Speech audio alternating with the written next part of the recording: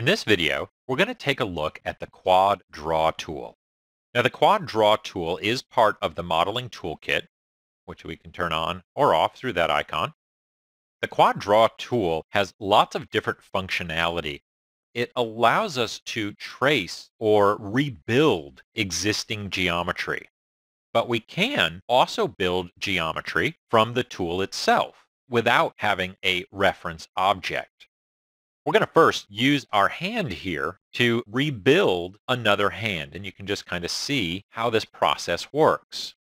So I'm going to select this object and make it a live surface. Now, a lot of times what we do is we get models that maybe come from scanned data. There's lots of free resources out there on the web that we can download these types of models. But when we get the models, we can see that they're just massive as far as their vertex count and their overall geometry. And then you look at the geometry and it's just ugly. You've got edges and stuff just going in every which direction. The model's basically unusable. So what this Quad Draw tool allows us to do is draw over the model and reconstruct it so that we have workable and usable geometry. So first I'm going to make that a live surface, and it currently is, and I have the name of the model there. This will then allow me to use the Quad Draw tool to draw directly onto the surface. Let's just start right here. If I wanted to rebuild this model, I could then click Quad Draw, and I will click on my model, on my live surface, with the left mouse button. That's going to put a dot. And let's just create a couple more dots. And you can see that those are actually sitting on the surface of my model. And now that's 4 points. Now if I hold Shift within proximity of these points, I get a quad. And so now inside of there, I'm going to left click, and that creates a quad polygon. I could then continue, drop 2 more dots, and click and create another quad. If I really have a good idea of where I'm going and what I'm doing, I could drop a bunch of dots, hold Shift, left click and drag, and that will then complete that geometry as I go. And you can see all those dots disappear when the quad is created. Let's draw a couple more here and draw those out. Now, another thing that we can do is once we draw those, we're not trapped. We can still left click and drag, and that will move the point on the surface. So it's still using that live surface, and I can relocate this geometry. And we are not limited to vertices. We can move entire faces or even the edges and reposition it where it makes sense. Let's just add a couple here. I'm going to come over to this edge and choose the Tab key. This green edge here, and you can see my mouse kind of changes, we can extend an existing edge. So I'm going to pull that down. And now I get a new edge. So that's Tab, grab, and drag. And let's just pull this around. I'll hit Tab, drag that. I'm going to click that and pull that over just a bit. So you can see just how interactive this is.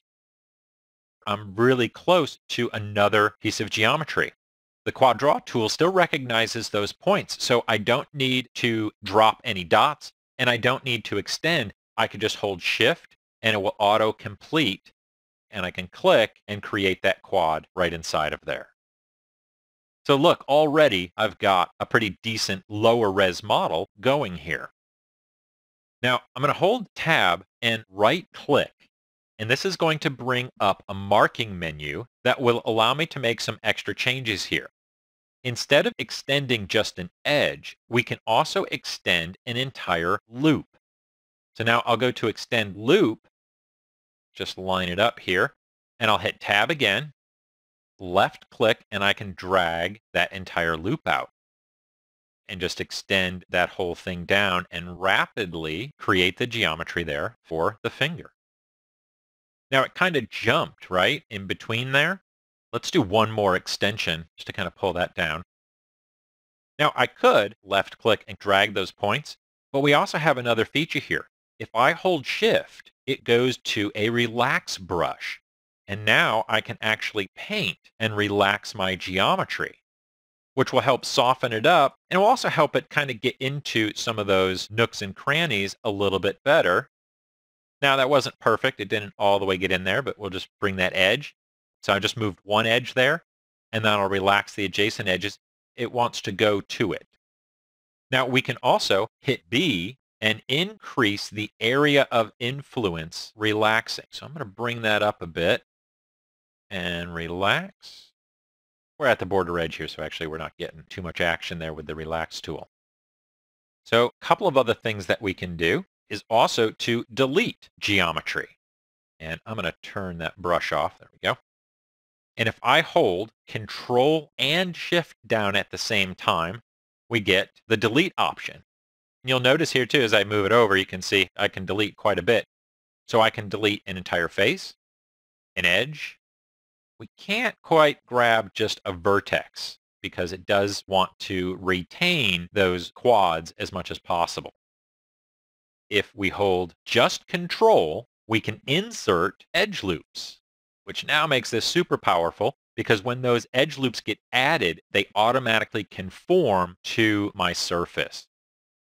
Click and add one more there. Hold Control Shift, and I'm going to delete all of these edges here.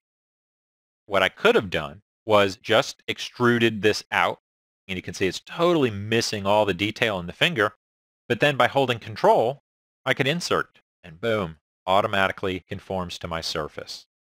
And that's even better because then I can actually insert those edge loops right where the detail is. Just come right in there.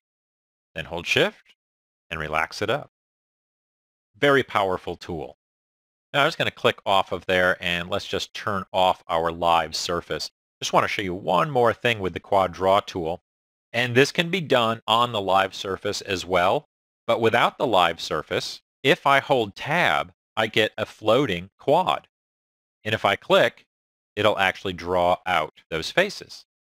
If you're holding Tab and you get that quad, you can also middle mouse and increase the size of that particular face and draw with that as well. And you can see that those are just kind of floating out there. Now, if I want to get back to my model, I can right-click on that magnet and make the hand a live surface again. And I'll go to Tab.